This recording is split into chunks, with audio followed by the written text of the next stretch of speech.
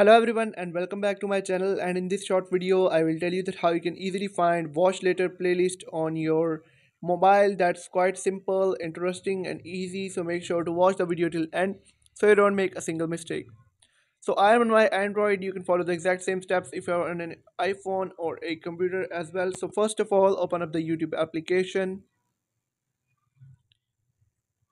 Now once you're on this page, on your home page, YouTube home page, you'll have to tap on your profile on the bottom right corner, and right here you'll find your account name and some playlist right here.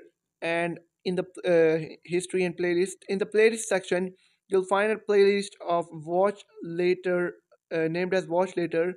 And this is a playlist where you've saved all your watch later videos. You can tap on it and find all those videos.